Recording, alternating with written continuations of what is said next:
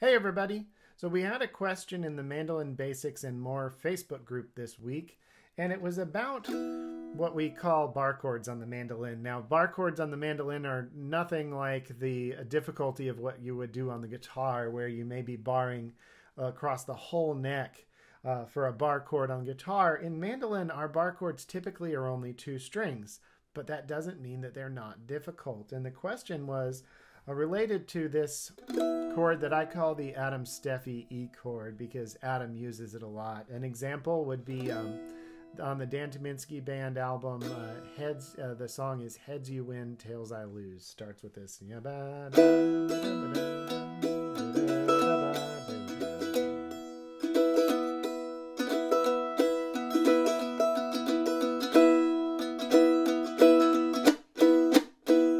It's a really great chord. Works for a lot of stuff.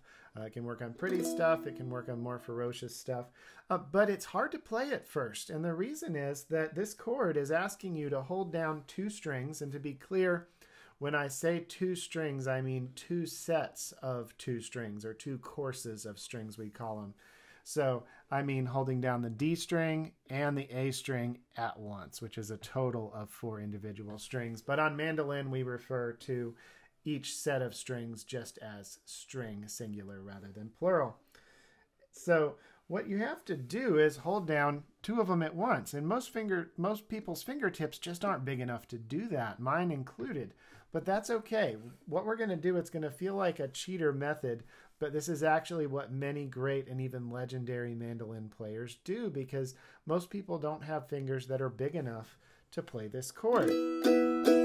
Now, if you do have fingers that are big enough, that's great. Just plant it on both, play them, get full tone out of each one, and that's awesome. That, of course, does come with some unfortunate disadvantages if you move way up the neck. But whatever fingers you have, you can be a good mandolin player. So don't worry if your fingers are tiny or if they're huge, you can play to those strengths. And for this particular video, this is related to folks who don't have big fingers who are trying to hold these down. Now, there's 2 things that you should do. One of them is, instead of having the finger come straight down, you can actually angle it back this way a little bit. So instead of straight down like you might do a single note, look like that, you can angle back this way a little bit more. Put those smack in between the 2 strings like that, and that gets you a little more coverage. But as you might be noticing, if you can see this, I'm still not fully covering all the strings.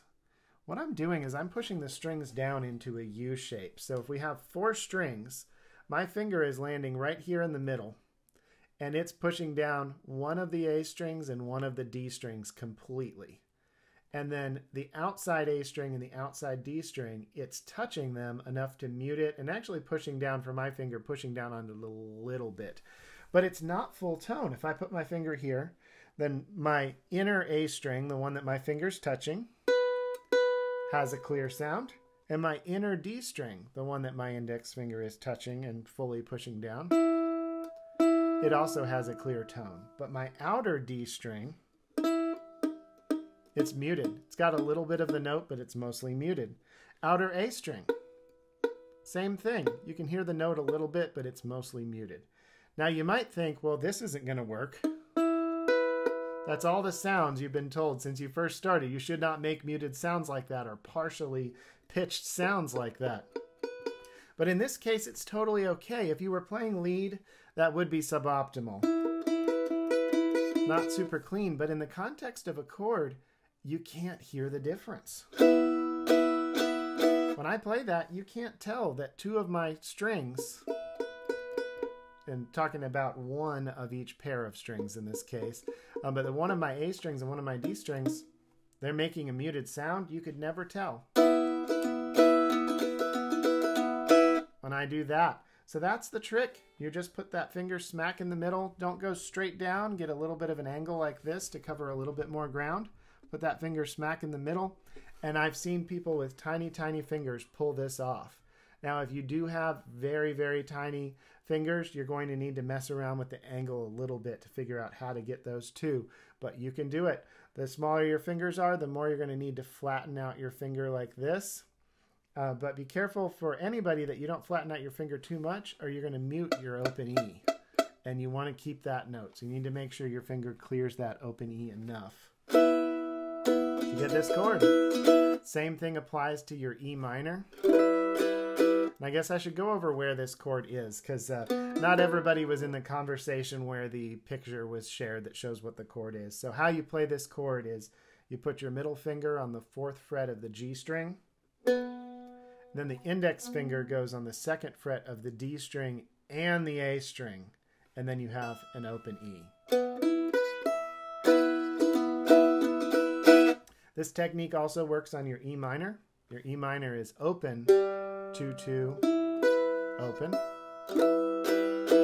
Works on this nice big open A chord too. That's 2-2, open, open. Same thing's happening here. I have a partially muted string and another partially muted string.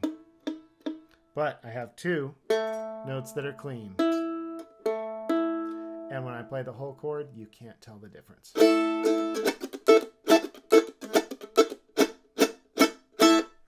All right, so hopefully that will solve the woes of a whole bunch of you out there who are trying to make sense of these chords. I know they're tough.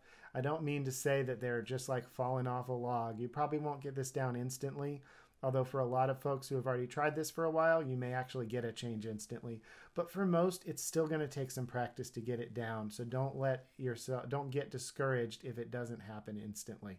All right, everybody.